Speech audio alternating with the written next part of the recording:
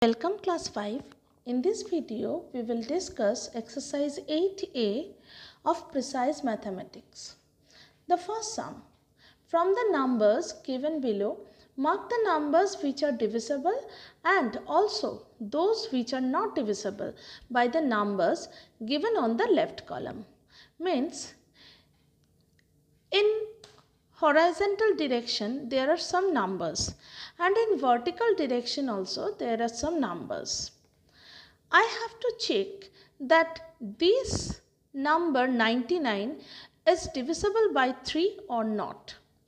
If it is divisible by 3, then we have to put a tick mark here, and if it is not, then we have to put a cross mark here. Okay. In this manner, I fill this table with ticks and cross. You can see this table by pausing the video. Now the next sum. Sum number 2. What is the smallest number which should be subtracted from and added to? This means we have to find two smallest number. If we subtract one smallest number from this number, then the resultant number is divisible by this number. And if we add the second smallest number to this number, then the resultant number is divisible by this number, and so on. So, our first sum, 3646 to get a number divisible by 3. To do this sum, first we have to remember the divisibility rule of 3. What is the divisibility rule of 3? If the sum of the digits is divisible by 3, then the number is divisible by 3. Means, if the sum of its digit is divisible by 3, then the number is divisible by 3. Now, our given number is 3646. Sum of the digits is 3 plus 6 plus 4 plus 6 equal to 19, which is not divisible by 3. But if we subtract 1 from 19, it will be 18, which is divisible by 3. Therefore, the smallest number to be subtracted is 1. Okay. So, we get the first smallest number which should be subtracted. Now, the second one. Now, again, if we add 2 with 19, then we will get 21, which is again divisible by 3. Therefore, the smallest number to be added is 2. So, we will get the second smallest number that should be added. Now, we can write here 1 in the subtract column and 2 in the add column. Okay. Now, the next sum. 12,642 to get a number divisible by 4. To do this sum, first we have to recall the divisibility rule of 4. What is the divisibility rule of 4? If number formed by last two digits is divisible by 4, or if last two digits are both zeros, then the number is divisible by 4. So, if we consider last two digits of any number and it is divisible by 4, then the whole number is divisible by 4. Again, if the last two digits are 0, then the whole number also divisible by 4. Now, our number is 12,642. The last two digit is 42, which is not divisible by 4. But if we subtract 2 from 42, it will be 40, which is divisible by 4. So the smallest number to be subtracted is 2. So we get our first smallest number. Now the second one. Now again, if we add 2 with 42, we will get 44, which is again divisible by 4. So our second smallest number to be added is 2. So we get the two smallest number, one that should be subtracted and other one that should be added. So we can write here 2 in the subtract column and again 2 in the add column. Now the next sum, 5213 to get a number divisible by 5. What we have to do? We have to recall the divisibility rule of 5. What does this rule say? If the last digit is either 0 or 5, then the number is divisible by 5. So, if we consider any number whose last digit is 0 or 5, then the number is divisible by 5. Now, our given number is 5213. Here we get 3 in unit place, which is not divisible by 5. So, we have to subtract this 3 from the given number. Then the unit place number will be 0. If we subtract 3 from here, then this unit place will be 0. Okay. So, the number 5213 minus 3 equal to 5210, which is divisible by 5, as there is a 0 in unit place. Therefore, our smallest number to be subtracted is 3. We get our first smallest number. Now again,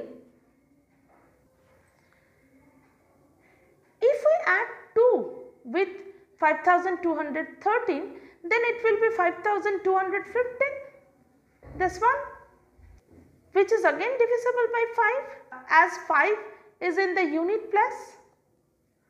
So, the smallest number to be added is 2. Okay.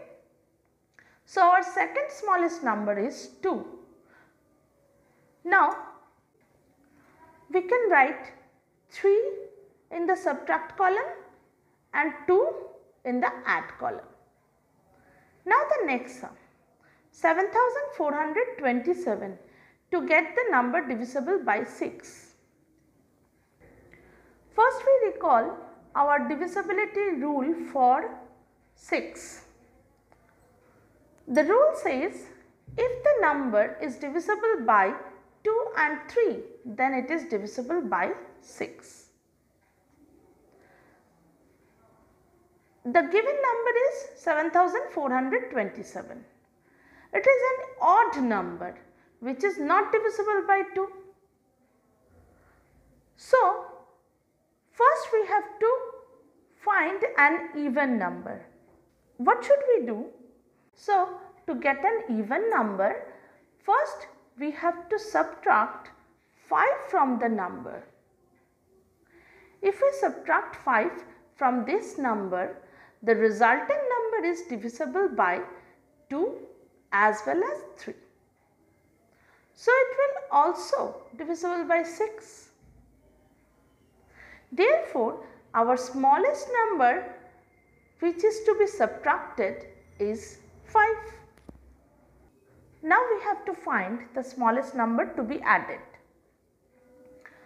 Again, if we add 1 with 7427, then the resultant number is also divisible by both 2 and 3.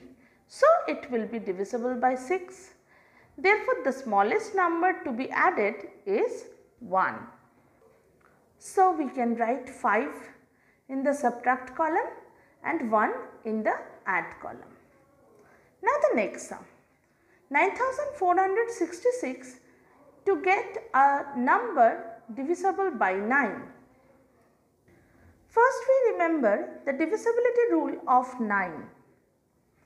If the sum of the digits is divisible by 9, then the number is divisible by 9.